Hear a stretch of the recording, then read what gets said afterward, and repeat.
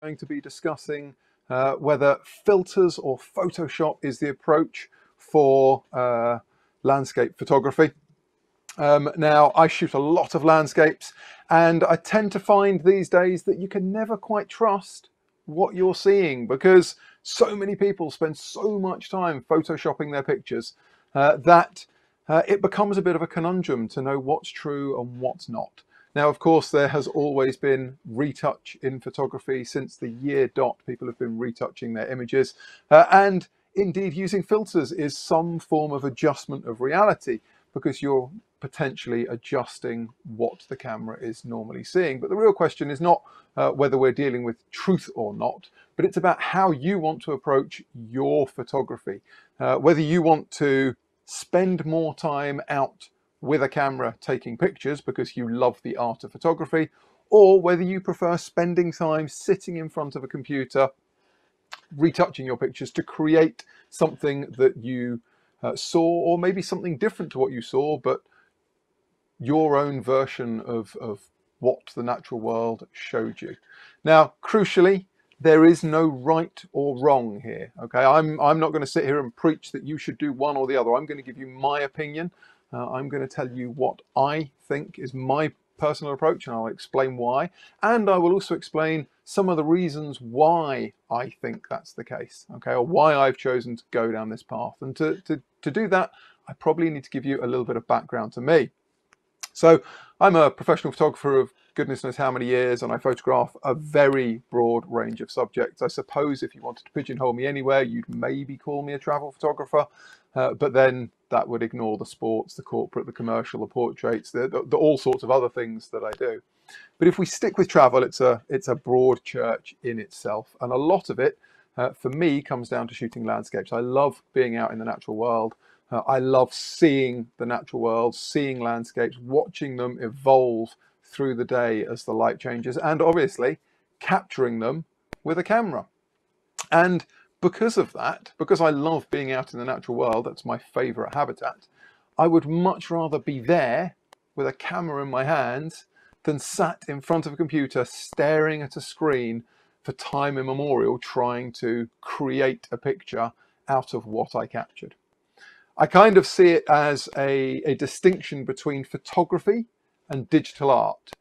Neither one is more correct than the other one. It's about your own personal interpretation of what you want to do. And that, as I say, is a very crucial point to take away. I'm not, I don't look down or look differently on anyone else, but in my mind, there is a difference between photography and digital art.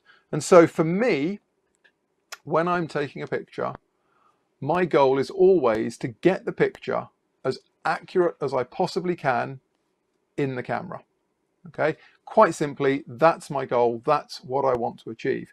That means I then don't have to spend hours on a computer trying to create something, which when you're creating a lot of pictures is really beneficial. Otherwise, you end up not getting through all your pictures. You limit the amount of creativity you've got. You limit your output. So I'm going to explain why. We're going to talk about filters. We're going to talk a bit about Photoshop as well and what they can and can't do for you. There is a live Q&A. So should you wish to ask questions, if I look over here, it's probably because I'm looking to see whether there are any questions, and I will do my best to answer them as we go along. I'll also tell you a bit about the filters that I use too. You know, obviously this is a session brought to you by HNY. I am an HNY filter user, and hopefully it will become clear as to why that is as we go through. So we're going to see a collection of my pictures and explain why I take the approach that I do, and also hopefully give you some tips on how you can maybe more accurately use filters to get the picture, get the results that you want when you're out shooting. So when you're out, here's a shot of the Great Wall of China. You will see another one of these a little later on. You're in a situation where you are photographing sunrise or sunset. We know that if you're a landscape photographer, they are the two most common times of day that you're going to be out frequenting the world, because that's when the light is most beautiful, when the shadows are long, when you get all the beautiful colors, and if you're lucky, where you get the place all to yourself. You get to feel like you own all of this creation in front of you because there's nobody else around. Now, in this situation, sunrise or sunset, you are faced with an expanded or extensive dynamic range. Namely, the brightness of the sky is substantially greater than the brightness of the foreground. And no matter how good cameras are, we can't quite capture all of that dynamic range yet. Our eyes can see it because our eyes can spontaneously adjust to allow us to see a very expanded dynamic range. We can see all the detail in the sky when we look up to the bright areas, and we can equally see all of the detail down in the shadows. But unfortunately, cameras aren't there yet. We are seeing improvements for sure. New cameras are pushing the boundaries of dynamic range that they can capture. And we're also seeing the rise of HDR. Now, we've had HDR for a while, where you may composite 3 or more pictures at different brightness settings to then put them together later on. But we're now getting to a stage where cameras can do an HDR image in one single shot. So, for example, some of the latest Canon cameras will shoot in what's called PQ, or perceptual quantization curve HDR, which more closely mimics how your eye sees a wide dynamic range scene. But they are few and far between, those cameras, and the reality is that HDR can be a bit like Marmite. Some people love it, some people don't like it at all. In my opinion, HDR needs to be done very, very carefully, otherwise it can start looking unnatural. And that actually is also true of filters. If you over filter something, you can turn a natural looking scene into something that looks unnatural. If you over filter a sky to make it darker, we instinctively think, when we look at a scene, we almost instinctively know that the foreground is going to be darker than the sky. So if you over filter a sky to make it too dark, unless you're doing it for some kind of creative, dramatic mood purpose, in which case it can work quite well, then you end up creating a scene that just doesn't quite look right. And the goal, in my opinion, should always be to try and create something that looks as natural as possible. So, when we're out taking pictures, we face a challenge. This sunrise, sunset, expanded dynamic range that I'm talking about means that with the camera not being able to capture it all as one, we need a method to do that. And in my opinion, filters are the solution. A filter, at its simplest, when we're talking about ND grads, is simply dark at the top and clear at the bottom. And because it's dark at the top and clear at the bottom, we can slide that dark part over the top part of the frame, over the bright part of the frame. And that brings down the brightness so that it more closely matches the brightness of the foreground. So in a situation like this, where we've got a rising sun coming up behind that headland, that sky is much brighter than the foreground rocks, particularly than the shaded side of the foreground rocks. There's no way the camera can capture all of that detail. But with the use of an ND grad, we can bring the sky down, we can match it in terms of its brightness value to the foreground, and thereby create a more natural looking image. Now, you'll all be saying, yes, but I can do this on Photoshop, Dave. Of course you can. RAW converters like Lightroom, or if you take the image through your RAW converter and into Photoshop, you can put a whole new sky on there if you want. You can change the brightness. You're working with a camera, particularly if you're shooting in RAW, that's going to have a fair amount of dynamic range and a fair amount of ability to pull that sky back. But I'd come back to my original point and suggest that, would you rather be out in an environment like this is in Mallorca, looking at a beautiful sunrise, trying to capture that as best you can, thereby giving you the best start point possible? Or would you rather be back at home, sitting in front of your computer, in my case in southeast London, where it's dreary and dull, looking at a computer, trying to create an image that you could have got on location at the time of shooting? For me, as I said, it's all about getting it right there, right then. Now, another example, this is in China. We're back in China. Actually, there's a couple of Chinese pictures in here. Now, this is the Forbidden City, a situation where this is not sunrise or sunset. The sun is now well up, but we're photographing a reflection.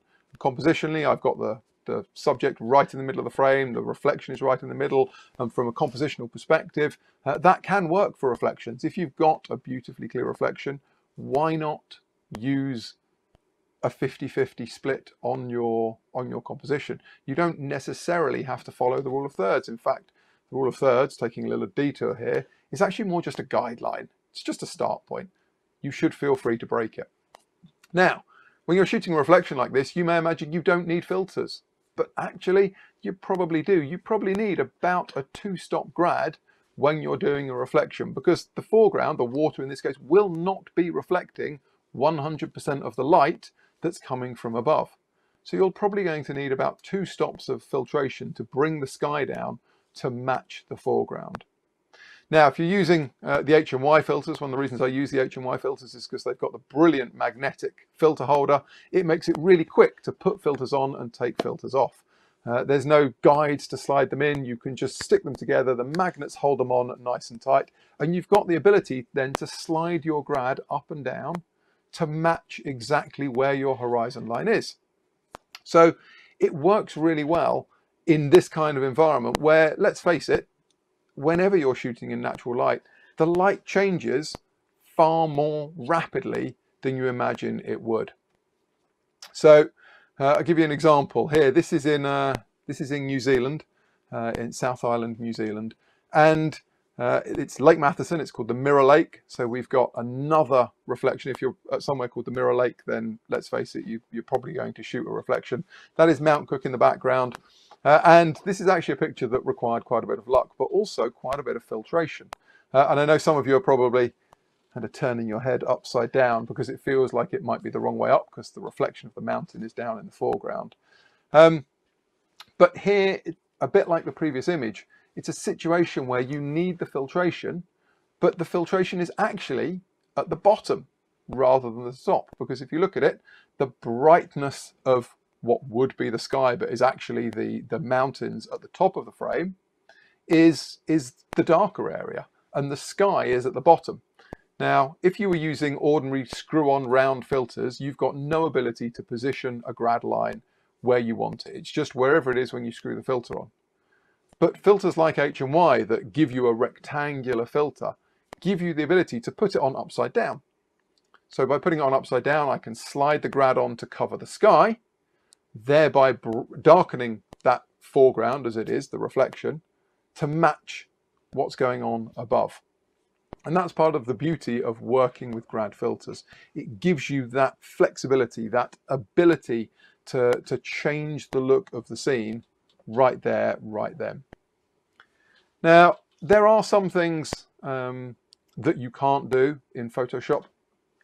And one of those things is polarization. But what I want you to see here with these two pictures, we'll come to polarization in a moment, what I want you to see here is just that change in light. These pictures are taken maybe 10 minutes apart. Okay. Now, both of them are pleasant pictures in their own right. They're both nice shots. If you had to Photoshop both of these images, or maybe even a sequence, if you took 5 or 6 pictures, because let's be honest, nobody goes out and takes 1 picture per sunrise or 1 picture per sunset.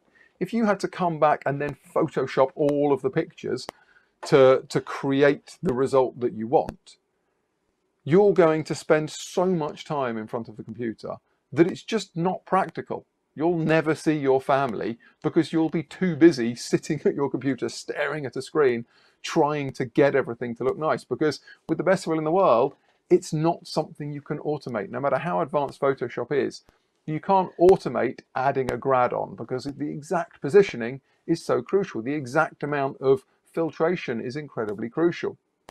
So it's another reason why I contest that using filters at the point of shooting is a better approach than relying on Photoshop later. Now, that's not to say that we can't use Photoshop, because if we've got a better start point, if we've got much closer to what we want it to be at the point of shooting, but it's still not quite right, then you're still working with an easier start point. It doesn't require a huge amount of pixel lifting. And what you have probably discovered with most digital cameras these days, because you're working with whatever dynamic range the camera has, if something is overexposed. If it's blown, you cannot bring it back. No matter what the manufacturers will tell you, no matter what the software manufacturers will tell you, if you have overexposed part of a scene, that detail is gone. It's not coming back. Equally, if you underexpose part of a scene, so the shadows are blocked up, you can't recreate the detail that there would have been in there. So why try? Why put yourself through that hassle, through the challenges of doing that? Now, I'd mentioned polarization, but before we get to that, I'm actually going to talk a little bit about long exposure instead, because it's another area where Photoshop struggles to recreate what you would do in a long exposure situation. So here we're at Zabriskie Point. This is in Death Valley National Park, and I hope that once this pandemic is out of the way and we can all get back to traveling, that I can end up back over here, because it's one of my favourite places to shoot in America. Such a fantastic place to go. Now, this is the image shot with an ND drag,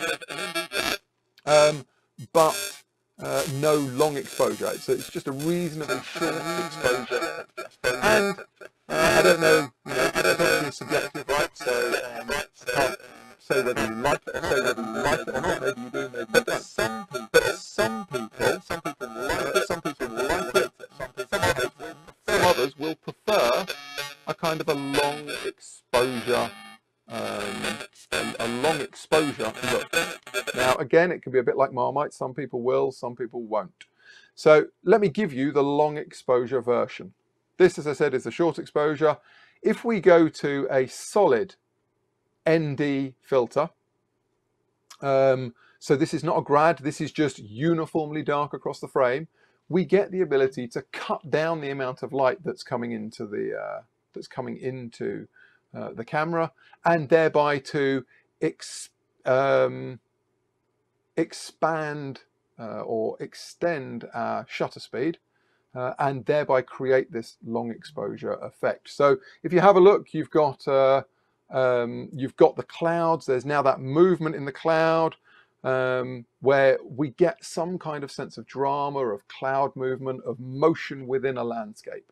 And that's something that a solid ND filter gives to you, and something that you would struggle to do, as I said, in Photoshop. Yeah, you can put motion blur on, but unless you really know what you're doing, it can be a bit of a challenge, and it takes a long time. I'll give you a couple more examples as well. So here we go. This is now in Rye, back in the UK, down at Rye Harbour, and it's not the nicest picture in the world. It's got some lovely light. It's a beautiful sunrise, and some really lovely colours, but it's pretty dull. There's not much going on in it. But the use of a long exposure, so the use of a 6 or 10 stop solid filter, gives us the ability to drag out that shutter speed and thereby create something that is far more interesting with a much longer exposure. Okay, and so this is another reason why I love filters at the point of shooting, because I can see what this looks like. I can visualize it at the point I've taken the picture, and I can then make a decision as to whether I need to go longer on the shutter speed to get more motion, in which case I need to use a heavier ND, or whether I need to go lighter, in which case I use a softer ND. Yeah, one that's going to let a bit more light in. And that gives you creative control at the point of shooting, rather than waiting until you get back home. One more. This is now up in the Lake District. This is Brandlehowe Jetty.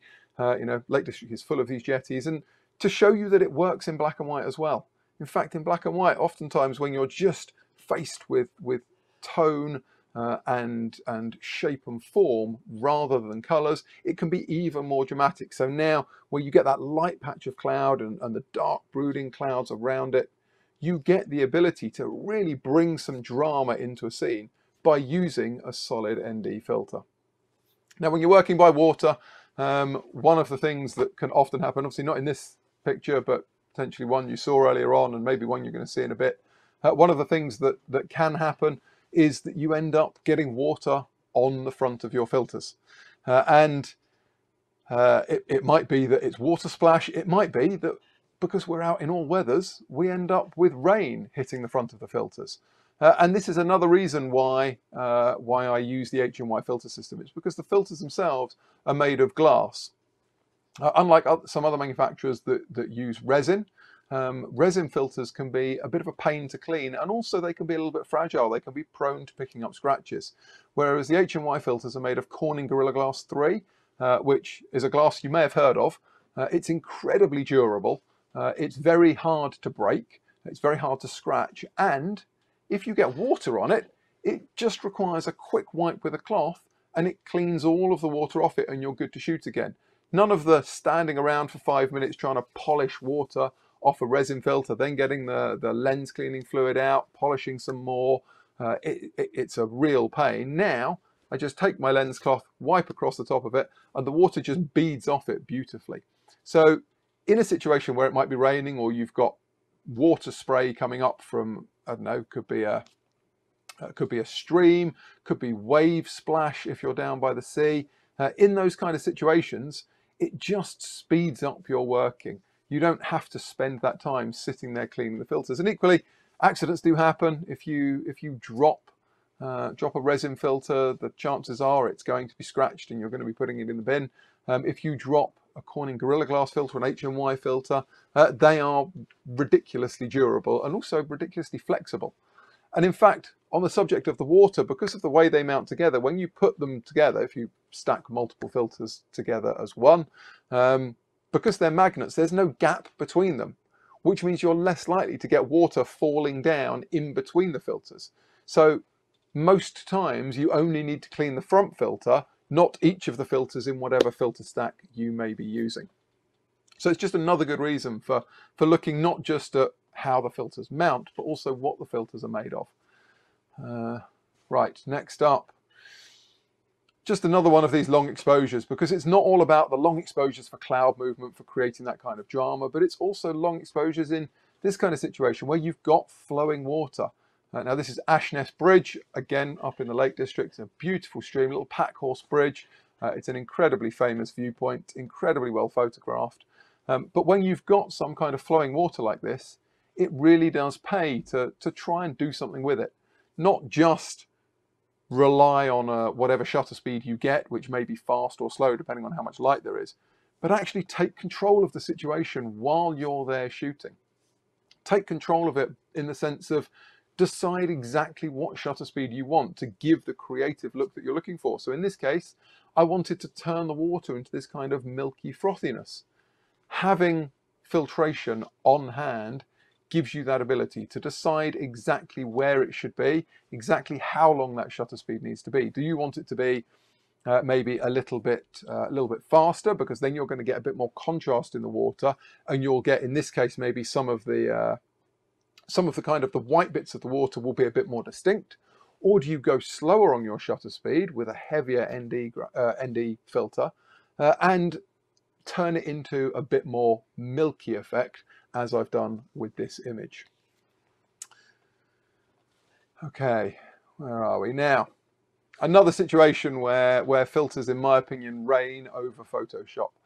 Now, we are back on the Great Wall of China. And yes, if you're very good at Photoshop and you're willing to spend a lot of time editing a picture, it is possible to remove people from a scene.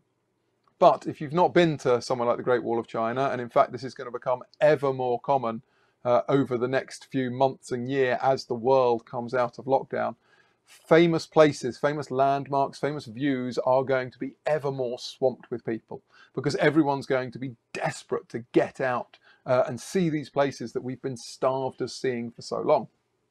Now, if you want to get a picture that has nobody in it, you either have to be incredibly lucky, in which case you're waiting until everyone's gone, which in most cases is probably not going to happen, or you need to spend a lot of time on the computer removing people one by one, cloning them out, either cloning them out or heel tooling them out and hoping to get a good result.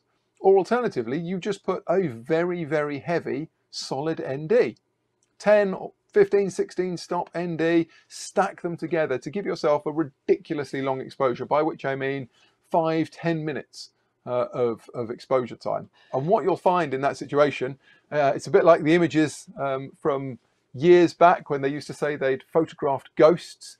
If you have a very long exposure, when people are moving, they tend to just disappear. And if they're moving enough, they will completely disappear. And you end up with a scene like this, where although there's a lot of people walking up and down this section of the Great Wall of China, you can't really see anybody. They've all just evaporated away into nothingness because they stayed moving.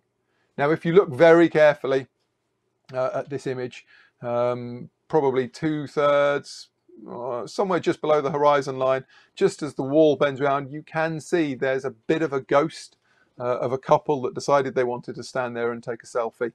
Clearly my shutter speed was not long enough to get rid of them, but the process still stands. The theory still works. If you put a very long exposure into an image, you get the ability to remove people right there and then. It's like a sleight of hand magic trick where they just disappear in front of the camera, and you're left with that wonderful scene of wherever you are being completely free of people, being devoid, being able to concentrate on, in this case, the structure of the Great Wall of China and the environment in which it's in, rather than being distracted by hundreds of people milling around.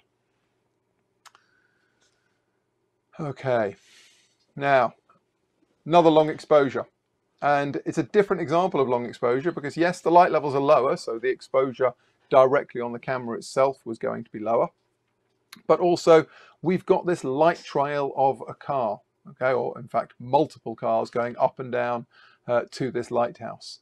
And the reality is, in this situation, again, it's not something you can do in Photoshop unless you want to fake it, okay? Unless you can just paint in light trails, and indeed it is entirely possible to do, you're not going to do this naturally without using a filter and waiting for those cars to go up and down the road.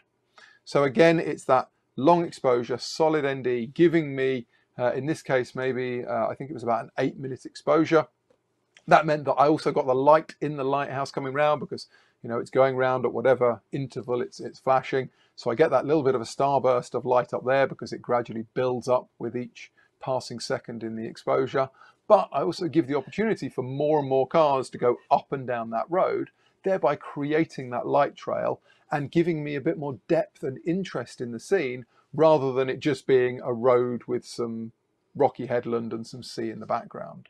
Okay, so it's that creative control that filters bring you at the point of shooting that for me means they are the best approach. And that's why I never ever go out without my filters. It's why I will be using filters, no matter how good cameras get. I will be using ND grad filters and solid ND filters until I stop taking pictures, which is hopefully a very long time in the future, if ever. Another sort of situation here. Now I talked a bit about the massive dynamic range and it normally being sunrise, sunset. You also face this once the sun is a bit higher over the horizon. So it's still morning, but the sun has risen quite a way. It's fortunately behind a cloud. And in this case, I've used a heavier grad to provide some more drama. Now, how do you know exactly what grad you need to use at the point of shooting?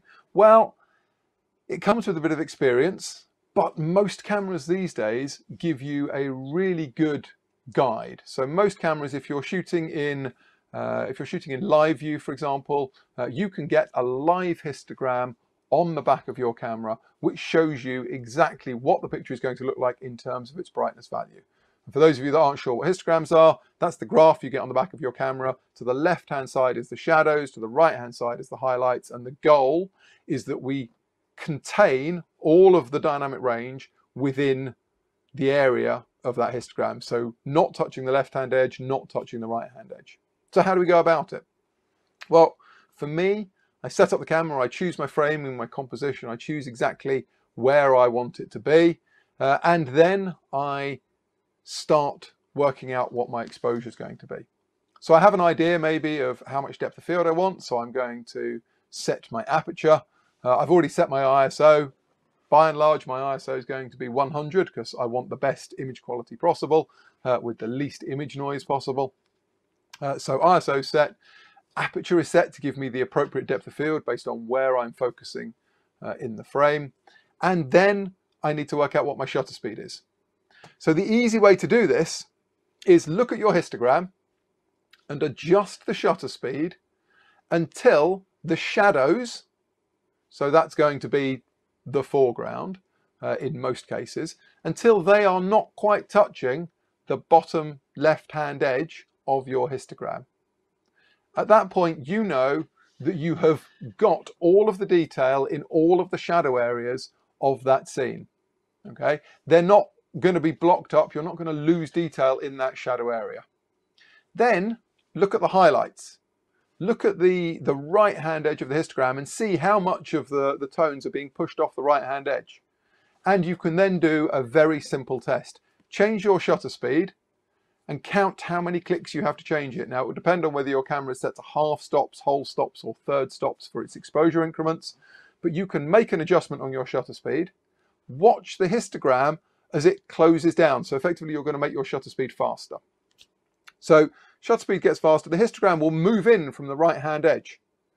And at the point that it's no longer touching the right-hand edge, and you've made a decision based on how bright you want the brightest part of the scene to be. So if you've got a really bright area like this scene where there's the sun almost poking through that cloud, I know that that's going to be right on the right-hand edge, but not quite touching.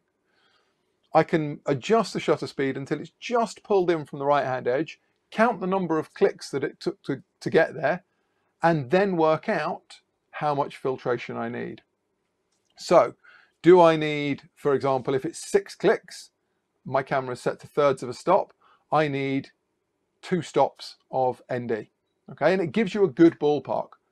So once you've got that calculated, you then move the shutter speed back to where it was for the shadows to look great, take your 2-stop ND grad and slide it into position. And as you slide it in, you should see that histogram pulling in from the right-hand side back to exactly where you wanted it to be. And at that point, you're good to shoot. It makes life so much easier than trying to guesstimate which filter it is. It gives you that knowledge that you're definitely going to be within the right ballpark.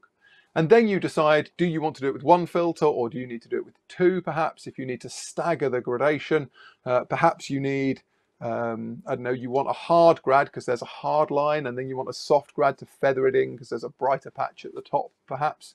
And that's something you can do very easily with the HMY system, with the magnets. Just stack more and more filters, and because there's no gap between them, because they sit right up close, you actually get the ability to put a few more filters in there before they start vignetting on your wide angle lenses.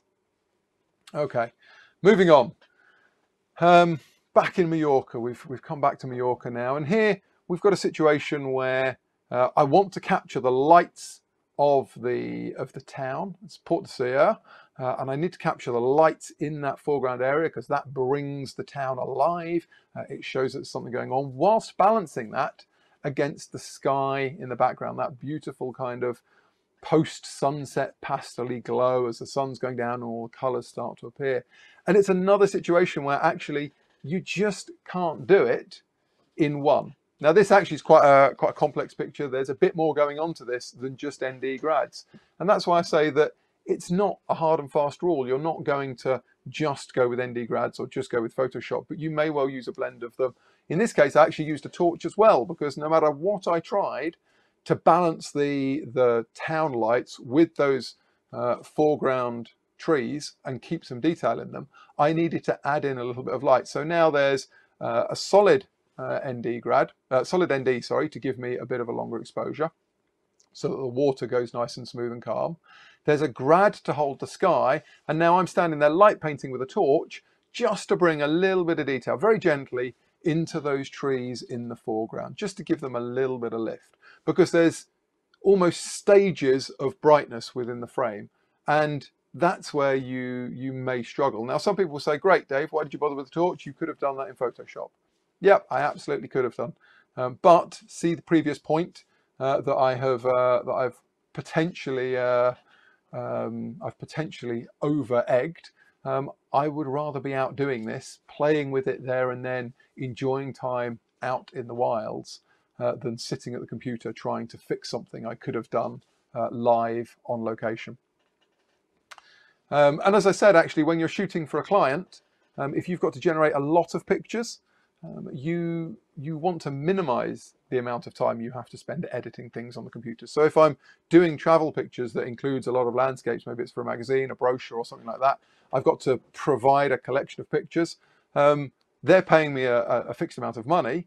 If I have to do the shoot, which is going to take time, and then spend hours on a computer making the pictures look great, I've just decreased the amount of money I'm earning per hour. I've decreased the amount of money that I theoretically could have earned for that shoot, because it's taken me 2, 3, 4 times as long as it needed to. So it's not just about wanting to be out taking pictures. It's about maximizing the return of as a professional, the amount of money I get per shoot, by not spending more time on it than I need to create the pictures I want. Again, back in Mallorca, and we have got another long exposure and a grad as well. So stacking these filters together, and you'll find with the HMY system that actually if you wanted to use a polarizer, you can use a polarizer combined with an ND. And because of the way they stack really beautifully to avoid this kind of vignetting. So the polarizer, for example, or a solid ND sits at the back of the stack closest to the lens, and then your grads would fit on top of it. It makes for a really simple, easy to use system that when you're on location with the light changing all the time, it's something you don't have to think about. And that's one of the reasons why I use the HMY system, because it does make my life genuinely that bit easier than what I was doing before. Okay, we are pretty much getting to the end of our session. We've got a couple more pictures to show you. Again, a massively strong dynamic range scene. You've got Mont Blanc and the Aiguille Verte in the background with the sun hitting it to the far side of the Chamonix Valley. This is Lac Blanc in the foreground. One of the areas you need to be careful of, and this is actually a situation where combining a little bit of Photoshop with a little bit of filtration is a benefit, is you put a grad on, and that shadowed area on the right hand side could run the risk of becoming a little bit too dark. But if you're very careful with how you position the filters and how you set your exposure, then it gives you the ability, as I said, that better starting point. I haven't blocked anything up in that shadow, so when I bring the image onto the computer, I've got the ability to open that shadow up a little bit more easily than if it was just completely blocked out to black, and thereby create the little bit of depth in the scene that having the detail on that shadow area brings to the picture. Again, another situation very similar. Again, we've got a shaded area of a rock in the foreground. We've got a lovely reflection. We just need to balance the brightness between the foreground and the sky in the background. And for me, if I can sit and watch the light come up like this, as I said before, if I can sit and watch the light, watch it change on the landscape, I feel more connected to the landscape. I feel it improves my pictures. It gives me a better connection to what's going on, and overall something that I'm more happy with. To be able to walk away knowing that I've got the picture, seeing it on the back of the camera, knowing that it's pretty much how I want it to be, is a warm, fuzzy feeling that I absolutely enjoy. And for me, that's why I much prefer filters over Photoshop. Okay, I'm leaving you with a shot of Cornwall. Might be one of the first places I go when lockdown ends. This is St Michael's Mount. A long exposure, solid ND combined with an ND grad to balance that light in the foreground and the light in the background and create a hopefully beautiful looking scene. That is the end of my session. Thank you very much for watching. I hope you've enjoyed. Enjoy the rest of this virtual photography show, and I'll see you all again next time. Bye bye for now.